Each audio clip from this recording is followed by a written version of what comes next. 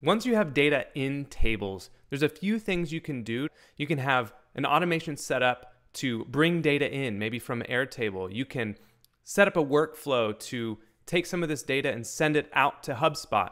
Or you can do stuff within the table itself. For instance, add a total field that takes the quantity multiplied by the price. So let's see what that looks like. In the table, I'm going to just click Automate in the bottom right, and then you have those three options I just went over. We're going to go ahead and bring data in from Airtable. So when we click that, it'll create the automation setting up a Zap on your behalf. And when you're ready, you go ahead and click in, and this will open up a Zap ready for you to set up.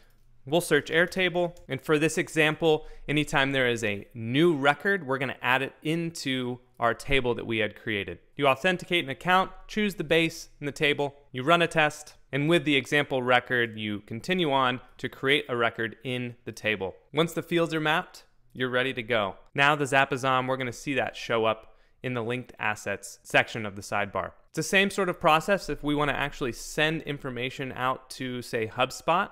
We would click Send Data Out, and we'd build out that automation in the same way. Anytime there's a new record in the table, we'd go through and create an action to add the order to maybe a customer profile in HubSpot. Now there's one last thing I mentioned we can do. We can enrich the data that's already in the table. Like I said, I want to have a total field. So I'm going to add a field in real quick, name it total. It'll be a currency field. I'll click create. Now from this field, I can click create a Zap, or again, I can click the automate button and choose to modify the data. Now, anytime there's a new record in here, we'll perform that calculation to multiply the price times the quantity. All right, we'll continue with that test record. The beautiful thing about these formatting steps or to create calculations is they are free. So we'll use the format. We're gonna be working with numbers. We'll be multiplying, and the values we need to multiply, right, are the quantity multiplied by the price. Once we have that, all that's left to do is update the record in the table. To choose that record, we're going to go back to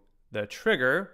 We'll choose custom and map in the record ID. That way, every time this runs, it'll run on the specific record itself that triggered the automation. And we see the total field. We'll just map in what we calculated in the formatter step. Click continue. Test the step, turn the Zap on, and now we can see for new records that total field will be calculated.